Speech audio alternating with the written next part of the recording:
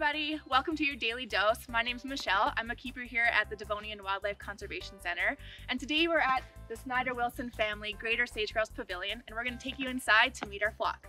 Raph is a special bird, so he's got a ton of personality. He's also one of the first birds to start displaying every year. Early February, it's usually Raph who's the first one to start trying his display and start practicing. And so he's usually the first one come this time of the year who starts booming, and he's got a lot of that pizzazz. So he's got those big bright yellow eyebrows, that big bushy tail. And so a lot of our juvenile males, like Monty, who's coming up into his first year, will watch a big adult male like this and sort of learn all the moves that he needs to know. So you'll sort of see the males displaying, you'll see Raph in his full display, which he might do for us right now. Which is awesome. And then you'll see the juvenile males will watch these adult males sort of on the periphery. They don't want to get in their space, but they'll watch the big adult males, see what they do, and they'll practice. So practice always makes perfect, even for sage-grouse.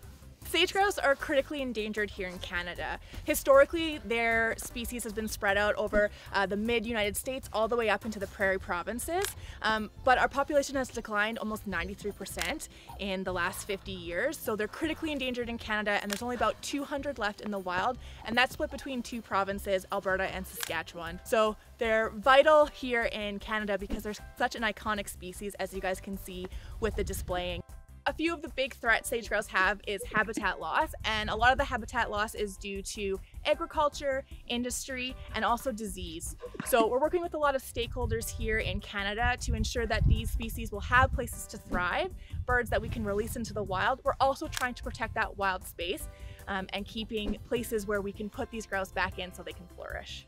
Sage-grouse are a prey species, and one of the biggest threats to them right now when we release them is predators. So that's something we have to be aware of in the wild. It's also something we have to be aware of here at the Devonian Wildlife Conservation Centre. So predators are coyotes, owls, eagles, all sorts of different things. So they're coming from the ground, they're also coming from above. So a few things that we pay important attention to is their diet and their condition. So we want them to be in the best health as possible when we get them out there so they can do the best job in the wild and hopefully survive. So one really important thing that we're looking for is for them to have the ability to flush and to fly. So sage-grouse are ground-dwelling birds, but they have these very strong pec muscles so they can flush up very high when predators are around and get out of there quickly.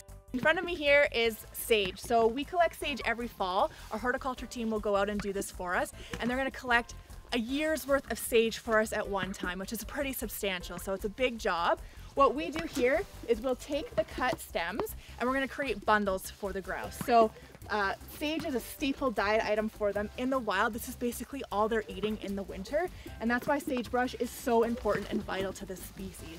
Obviously they're called sage-grouse. It is a favorite food item.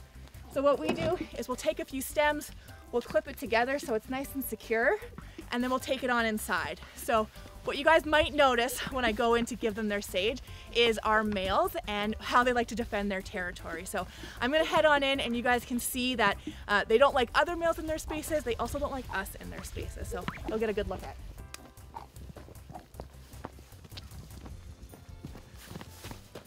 So yeah, they'll escort me right to the door basically. Another really awesome part about working here at the Conservation Centre is that we are impacting wild populations and we're putting in that conservation work that the zoo is known for. So I love being a part of this program. It's really cool to see how the birds display, how the females choose the males, and then we get to manage the eggs, manage that collection, and then put those birds back into the wild. So not only are the birds super cool, like look at that, but we're also doing some really great work and we're saving wild places and wild things. So we're really getting in there for the zoo's mission, and that's why I love doing this work.